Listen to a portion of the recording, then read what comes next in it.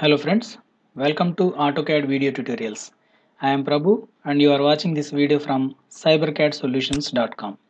In this session I am going to explain how to extrude in AutoCAD 3D modeling. Before going to extrude, we should have a closed polyline. So I am going to use a rectangle. So type REC at command prompt and press enter. Now I am going to draw a rectangle like this. Now I want to extrude this rectangle. So the shortcut command for extrude command is EXT. Type EXT at command prompt and press enter. Now it is asking to select objects to extrude. Select this rectangle and press enter. Now it is asking to specify height of extrusion. How much height? You can use your cursor to pick or you can enter the height at command prompt. Let us say I am giving 5 units. Type 5 and press enter. You can see a 3D object is created. Similarly, we can have a path. Let us say we have a line over here in Z direction with some 5 units. So we can use this as a path.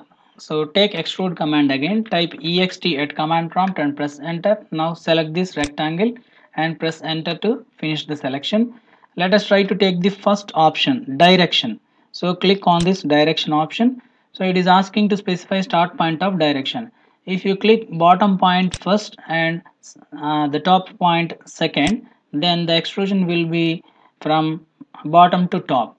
If you pick in the reverse direction, the extrusion will be in the reverse direction. Let us try that one.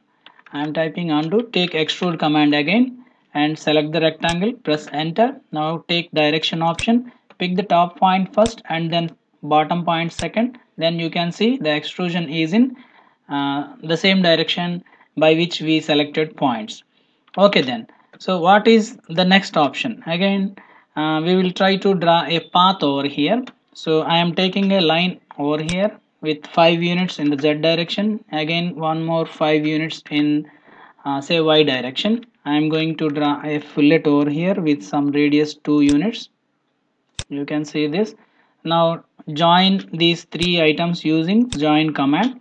Now here is a path. I am going to use this path for extrusion. So take extrude command again, type ext at command prompt and press enter. Now select this rectangle as extrusion object and press enter to finish the selection. Now take path option from the extrude options, that is the second option. Click path option. Now it is asking select extrusion path. Now select this path which we have just before created and you can see the rectangle is extruded along that path. Now let us see the taper angle option in the extrude command. Type ext at command prompt and press enter and it is asking to select the object to extrude. Select this rectangle and press enter to finish the selection and take taper angle option. Just go on to taper angle option and click on that. Now it is asking to provide the angle for taper. Let us say I am entering 15 degrees. So type 15 at command prompt and press enter. So if you give positive angle, it will cut down the material along the path of extrusion. So let us see how it comes. I am entering 15 degrees. Now it is asking to specify height of extrusion. Again I am going to give some 5 units height. You can see the material is removed in a rectangular block. Let us see with a negative taper angle. So I am undoing this. Again take extrude command, type ext at command prompt and press enter. Select this rectangle and press enter to finish the selection and take taper angle option. Type T at command prompt and press enter. Now we are in taper angle option. It is asking the taper angle. I am going to give minus 15 degrees this time so that it will add the material along the extrusion direction. So let us enter it and then it is asking to specify the height of extrusion. I am again giving 5 units. So you can see this material, the rectangle block has been added with more material with 15 degrees along the extrusion path.